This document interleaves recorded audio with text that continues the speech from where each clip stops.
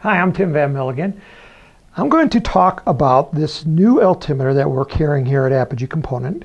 It's called the RRC3 dual deployment altimeter. And this RR stands for Rocket Recovery Controller. And this is the third edition of it.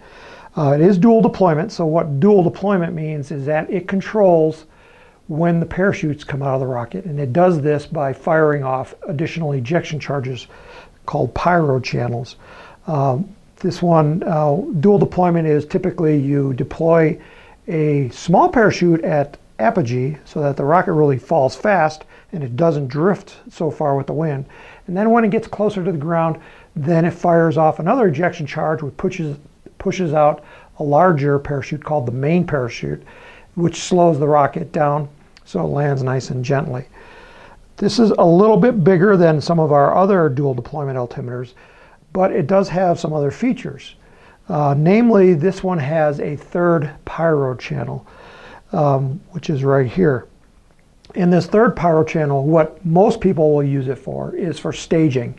So if you want to stage a rocket, a composite propellant rocket, you're going to need to fire off another igniter to light the upper stage motor.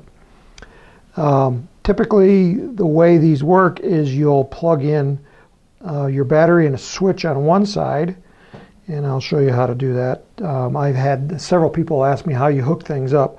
So this here we have a simple push button switch, and I got two wires coming off of it. And you can get these at Apogee Components. This is one of them that we sell. And then you just take a small screwdriver, and this is called a terminal block, and you plug the wires into the side. I don't know if you can see that here, but here's the side.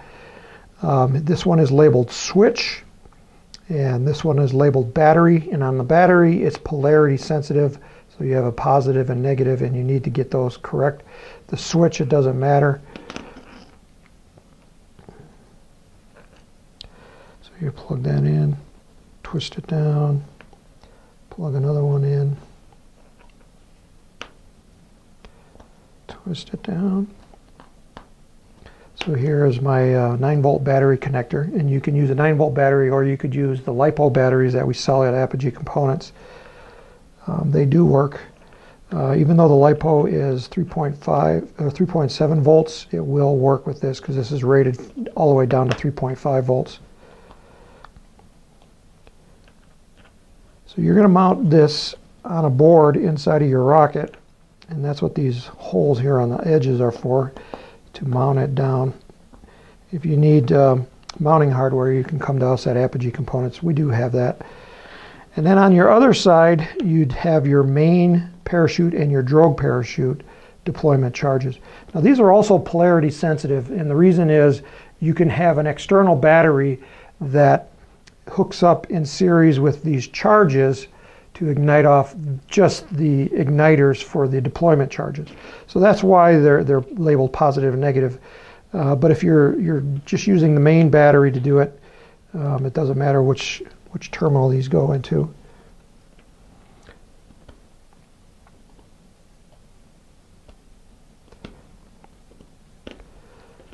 So here's, I'm using Q2 G2s on this.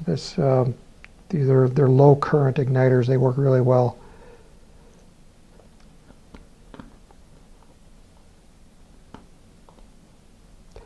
And then right here is our auxiliary terminal block, and this is where you would hook up for staging.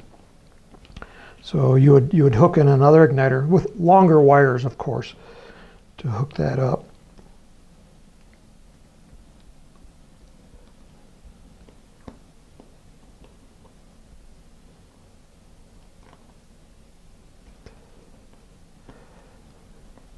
So you can see hookup is pretty easy. You're not going to have any problems with that. And you hook up your battery, and I'll just connect this up. And right now it's not turned on, but when you'll turn it on, I'm going to just press the switch and you'll hear it. And one of the nice features about this altimeter is not only does it have the beeper to let you know that it's working, but it also has an LED. So you get a visual and an auditory signal that everything is working. And right now it's going through its startup mode. It's testing the air to make sure, you know, it's at ground level. A thing about the beeper is that it's at a lower frequency than other beepers. So if you're flying multiple altimeters on your rocket for redundancy, you can tell the difference because this one has a lower frequency. It's also very loud. It's 85 decibels. And it gets annoying really quick if you're doing it inside of a building like I'm doing it here. So I'm just going to turn it off real quick and show you some of the other things on here. You'll notice it has 3 different plugins, and that's for things that you can add to the board. This top one is for an LCD screen so that you can configure all the parameters, like when the main parachute's going to deploy, when the staging is to occur, by plugging into that first one. The second one is to plug in a USB connector, and this is to connect it to directly to your computer, so you can do those same things but using your computer. And then the third one is an auxiliary board, or an auxiliary socket. And according to MissileWorks, there's some other boards that you can plug into this. We don't have them here at Apogee yet. When MissileWorks gets them, hopefully we'll add them to our line.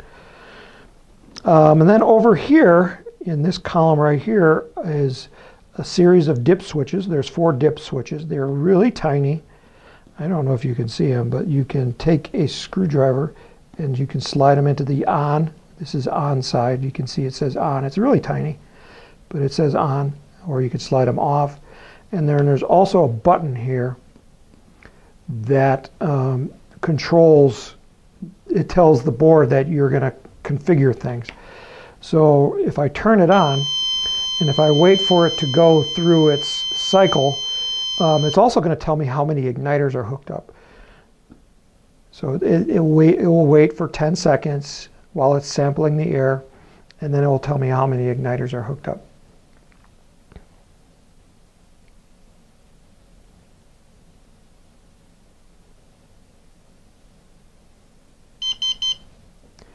So right now it's telling me that there's 2 igniters hooked up, main and drogue. They're both working just fine. If I disconnect them, you'll hear the difference in the beeps. I'll just disconnect one. And you can do this while the board is powered up, which is kind of a nice little feature. So I'll connect that up again, and then you'll hear the difference. See, now I got 3 instead of 1. To program it, you use that little switch and the little dip switches. So right now, by default, it's set to deploy the main parachute at 500 feet. So as the rocket comes down, when it hits the 500-foot level, it's going to fire off that ejection charge, which will push the main parachute out. I can control that by using the first dip switch, and I put that into the on position, and then I turn it on, and while it's going through its cycle, push the little button right there, this little button, and now it's telling me the main parachute. That was 5 beeps. So let's hear it again.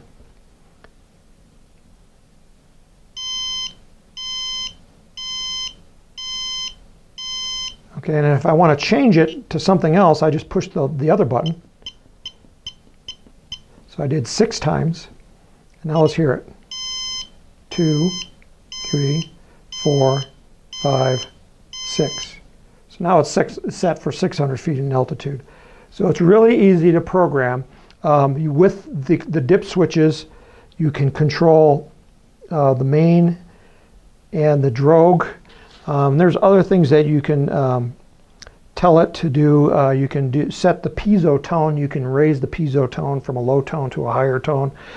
You can set a drogue delay. So again, if you're using this for redundancy, and this is the redundant altimeter, you can set the drogue to fire after it passes apogee. So as the rocket's coming down, then it would fire not at the peak altitude. And the reason for this is so you don't fire off 2 ejection charges at the exact same instant, because you could overpressurize your rocket.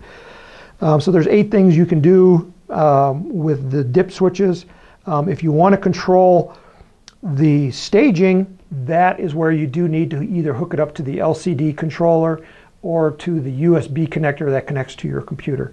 So that is where you're going to want to get the USB or that LCD screen.